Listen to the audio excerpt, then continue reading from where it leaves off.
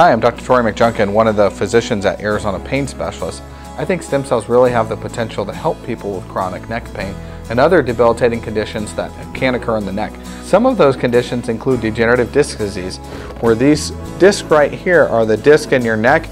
As those discs begin to degenerate, they become smaller, and what happens is it causes arthritis to occur back in this area back here, but it also narrows this area here where the nerves actually come out. So it can cause several different problems. Some people believe inserting stem cells into these discs can really help those discs to heal and regenerate so that you're not left with degenerative disc disease any longer. Stem cells also have a potential role for arthritis in these little joints, which are called the facet joints.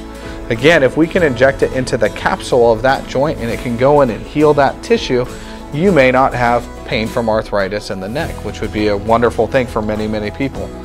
If people have pain that comes from radiation along these nerves, potentially inflating those discs might give these nerves extra room to breathe, and you wouldn't have those same complaints.